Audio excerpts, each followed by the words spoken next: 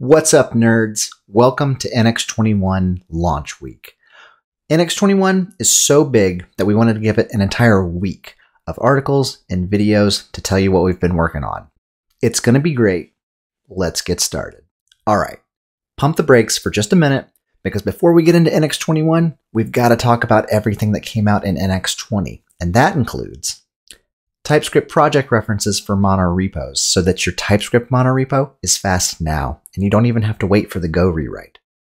The NX RSPack plugin came out of labs and makes it super easy to transition from those slow Webpack builds. That's followed by Angular RSPack, which lets that speedy RSPack build power your Angular builds as well. NX Import lets you build the monorepo that you've always wanted by helping you bring in external projects to your monorepo. NX Console introduced the MCP server so that you can give your LLM all the context that you need for your monorepo. Local caching is now powered by a database. We've got support for self-hosted caches. That's not even everything. Check out our release posts to learn more. So the two big things for NX21 are continuous tasks and terminal UI. Now, why do I bring those up together? Well, they work together. Each one makes the other one better. They're the peanut butter and jelly of NX21. Let's break it down. So a lot of your tasks in your workspace are finite. They start up, they produce some kind of output, and then they shut down. These are like your builds or running your unit tests. And with NX, you can configure certain tasks to depend on other tasks' outputs. So like if you have an application that you need to build and it has a component library that it depends on that is also buildable, you got to go build that component library before you can build the application. This is called a task pipeline. But some of your tasks are not finite. They start up, they run for a while, and then you shut them down. They keep running until you stop them. This is for things like serving an app or running your unit tests in watch mode. Now, NX has always supported these types of tasks, right? You've been able to serve your app since forever. So what's different about continuous tasks? I'm really glad you asked.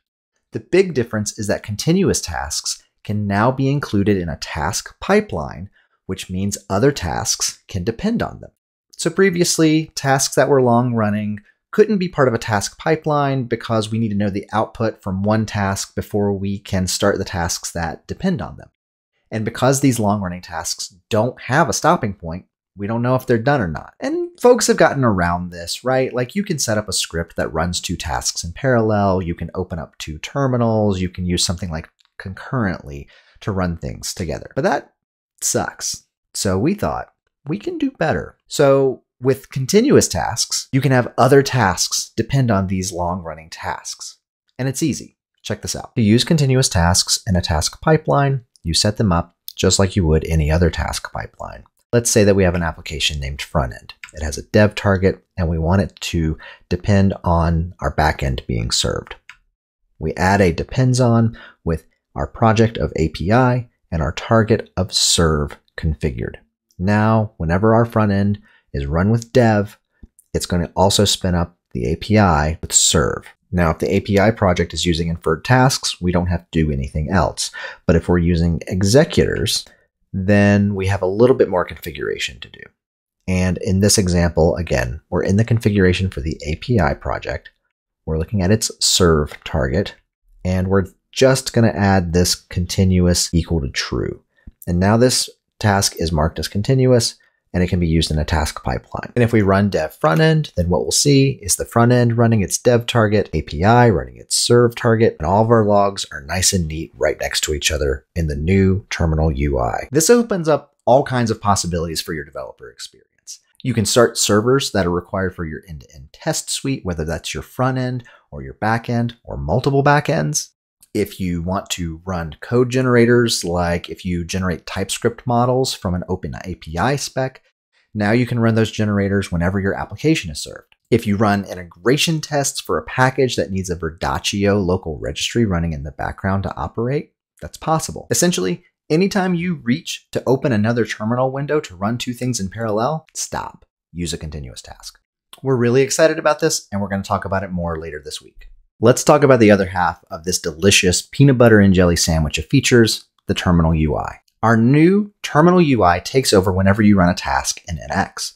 And so instead of just seeing an output of logs, you're going to see tasks that are running in one panel and the log output from a selected task in the other panel. All right, so continuous tasks are awesome, but how is that related to the terminal UI? Again, thank you for asking. You're really engaged with the content, and I appreciate it.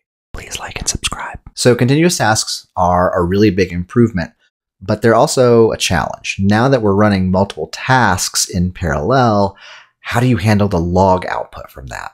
You've encountered a similar problem when you run affected or run mini, when all of the logs for tasks are kind of just like stacked up on top of each other, and it can be hard to figure out like what are the logs from like one task or another. And now with the terminal UI, you can easily separate the logs into different panels to be able to see exactly what you're working on. We're talking about this more the rest of the week, so stay tuned.